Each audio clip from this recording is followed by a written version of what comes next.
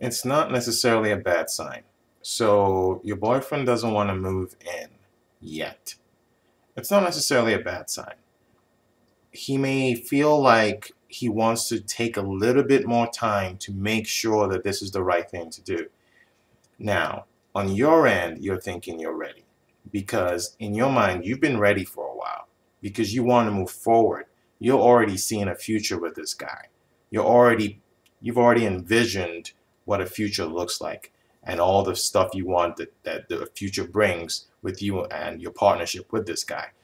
Him, on the other hand, and is being a little bit more real about things as far as this is a big life's decision, and as opposed to just going with his heart and jumping into something, he wants to take a little time or some time to make sure this is the right move. So it's not necessarily a bad thing. In some ways, it can be a good thing because it means to some degree he's reflecting. As long as you're not seeing him out and about just having all the fun in the world without a care in the world, then that's a different story. He's not really thinking about stuff. But if you know he's taking this seriously, then you know he's thinking about it. So if he truly cares about you and he's cool with it, more than likely he'll move in. So just give him a little bit more time.